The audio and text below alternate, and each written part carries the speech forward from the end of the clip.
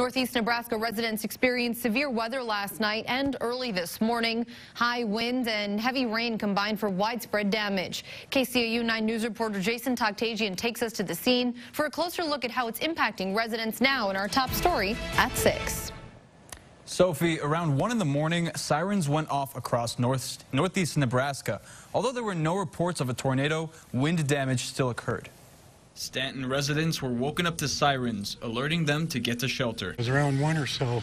My wife woke me up, said, "We're in a tornado warning." Her phone went off. So we went down to the basement and we pulled out our phones, our tablets, etc., and checked the radar, see what's going on. It was a fast-moving storm, traveling across northeast Nebraska at around 75 miles per hour.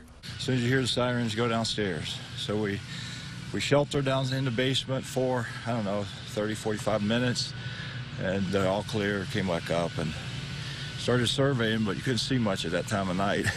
And when the sun came up, the damage was more visible. As I drove through town, and I did go into work for a little bit this morning before I came to the golf course, and there were tree limbs down. The Stanton County Sheriff told KCAU-9 News that the damage was widespread. We had some trees down here in Stanton. Most of the large ones have been removed already.